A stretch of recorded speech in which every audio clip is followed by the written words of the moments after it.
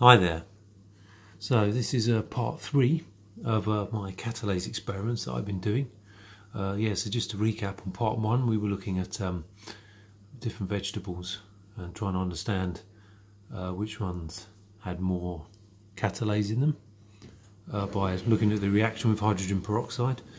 Part 2 was looking at some fruits, and part 3 I thought it would be interesting to look at some different oils. Now the ones we have here are fermented cod liver oil. Now I've chosen this because they say that liver, well certainly sort of from animals, like beef liver for example, has a lot of catalase in it, so, or chicken livers and those ones. So I was interested to see if maybe fish livers, cod liver, had and the oil that you get from that has got catalase in it. I had some vegetable oil, which I think is rapeseed in this instance, so I thought I'd just give that a go, just out of interest. Not expecting much from that one. Then we have some olive oil, so I thought I'd give that a go, just to see if we get any reaction with that. And finally, the one I'm actually more interested in is the avocado oil. Now in the last test I did, there was a pretty big reaction when I dropped some avocado in the hydrogen peroxide.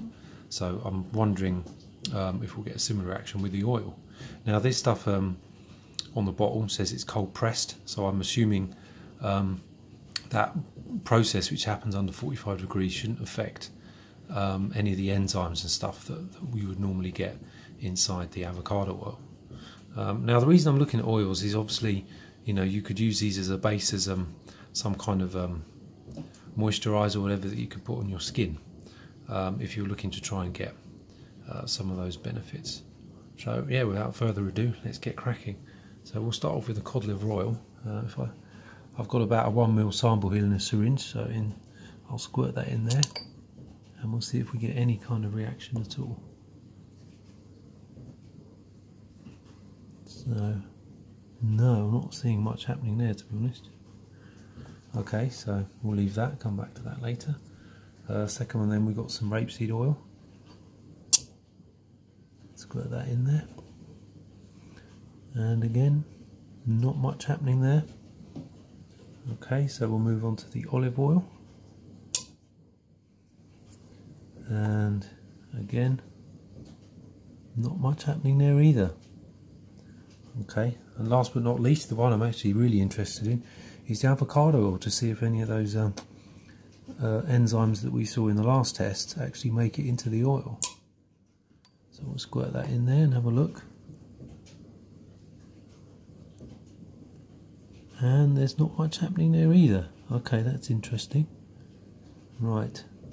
So yeah, not quite sure what's going on here.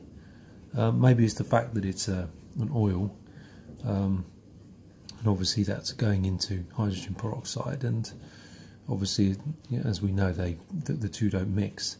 So I was wondering if we need to put some kind of emulsifier in there that might get the two to mix, and then maybe we might see a reaction. So I'll have to see if I can find something and see if that does anything. But yeah, for now, based on that, not much to see really, so I think we'll finish there.